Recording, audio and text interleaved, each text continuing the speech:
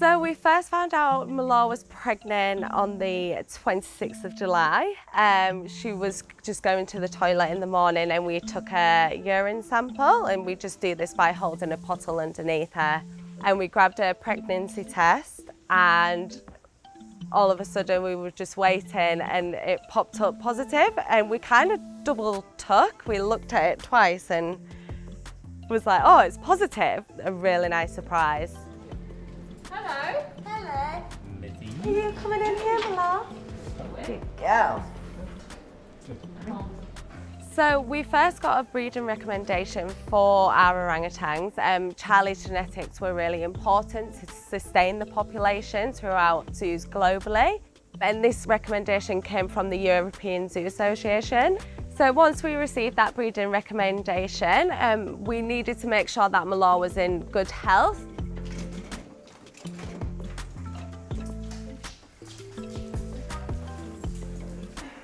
So we're today having a look at our orangutan Melur. We just want to make sure she's all in good health, as last year when we moved her to Orana, she had a mild anemia in her blood.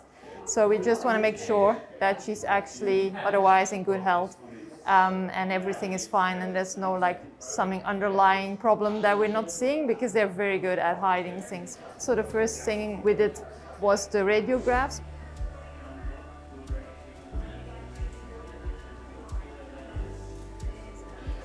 Then we did the ultrasound, so some human sonographers that are very used to doing this in humans and look at reproductive system and organs. Apes are more closely related to humans, so for us it's really useful to have that extra expertise, because we have a short time where you have to do a lot of different things, and the more expertise we have, that's really helpful, and that gives us the best chance to make sure that she's in good health. So what we're going to do now is Mike is going to do the gastroscopy, so we're just going to look at her stomach from the inside, and we just want to make sure her stomach is looking all fine.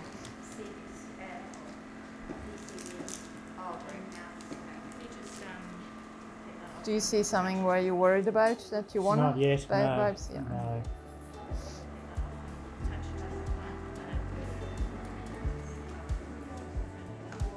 The vets fully checked her overall health and it all came back really well. There was one sign that she was showing slight signs of anemia, so because of this, Melur is on supplements including iron, folic acid, B12 and vitamin C.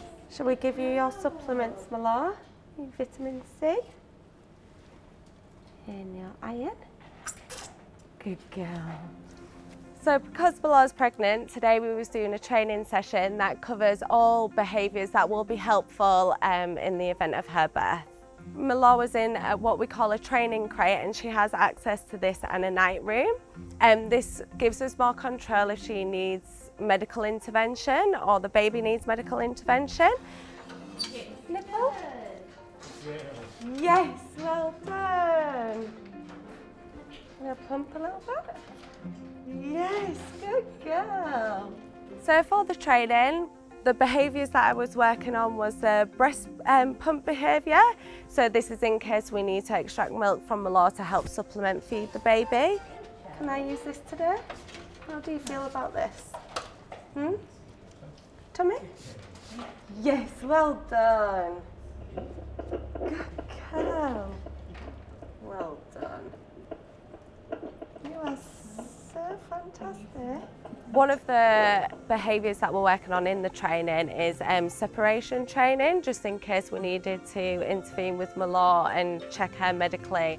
I also worked on a behaviour of her to present the baby, and this is just so we can give it a general health check with no stress. Tried? Hold. Hold. Yes. Well done. I'm really excited to see how she's going to be as a mother. She's been a mother before and she's been absolutely incredible at it.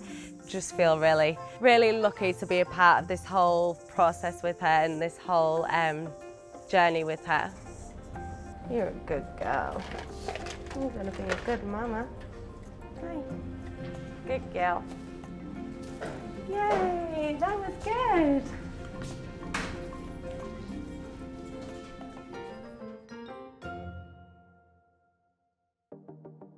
So Melur gave birth on the morning of the 20th of March.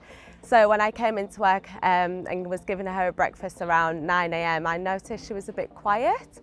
And as time went on, she was a bit restless and she was lying on her back and moving onto her side.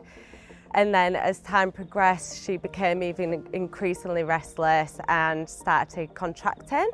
And as her contractions started getting closer, we were timing them. They were about a minute apart, and she began to build a nest and get herself comfortable.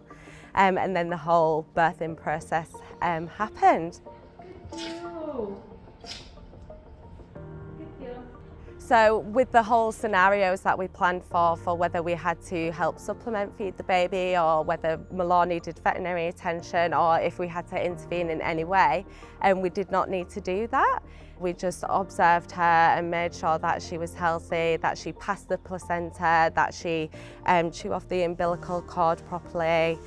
She was great, and it was perfect that we didn't have to intervene and we could let her do it all naturally.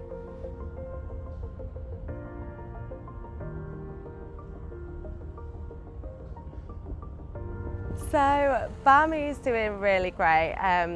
We've been observing a lot of things throughout the first couple of weeks just to make sure he was healthy. So one thing was making sure that he had a good strong latch and was suckling correctly and quite frequently. And another sign was that he had a strong grip on Melur. And all these signs have been seen, and he's doing really, really well, and it's just exciting to see him. The reason we chose Bahmi as his name was because it's acknowledgement to his Indonesian heritage, but it was also to pay tribute to and remember Auntie Juanita, so our eldest female who we lost the beginning of March. And Bahmi is a way of saying noodles in Indonesian. We thought this was really fitting as we used to call Juanita noodles. So yeah, it was really important for us that we help remember Juanita. He's quite a sweet-natured, gentle male. Just seeing that relationship between him and Melur is just something incredible. You can really see that devotion and that care for that baby from her. Charlie's pretty much keeping his distance at the minute. He's on the canopy climber over there having his greens, whereas Melur's sat in the tree nest and she's just with the baby relaxing and eating some browse. The baby will pretty much stay attached to mother for 1 to 2 years. Over time, he will eventually start exploring the habitat and going off, but he will always come back to mum. You will literally just see the baby with Melur the whole time.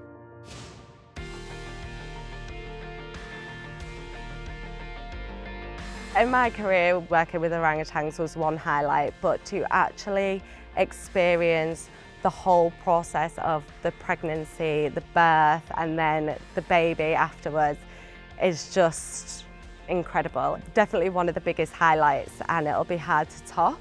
Yeah, I feel really lucky and honoured to be a part of this whole experience. So Melur is spending a lot more time outside now that she's fully rested and recuperated after giving birth. So if you come to Auckland Zoo, you'll definitely be able to see her out and about in the habitat with the baby. It's such a rare occurrence and something that doesn't happen all the time, so it'd be really cool to come and see the new baby.